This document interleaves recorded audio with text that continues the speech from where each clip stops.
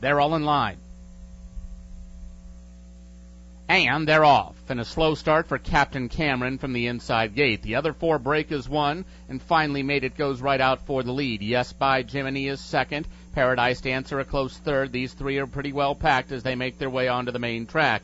Captain Cameron is now into fourth, and he's about 4 lengths off the lead, and Storm and May will take a spot at the back of the pack. The fivesome covered by about 7 lengths right now, and led off by Finally Made It and Eddie Nunez. Finally Made It going for his third consecutive win, and he's the leader, 3/4 of a length. Yes by Jiminy is there in the second spot, and up on the outside is Paradise Dancer. They're less than a half mile out.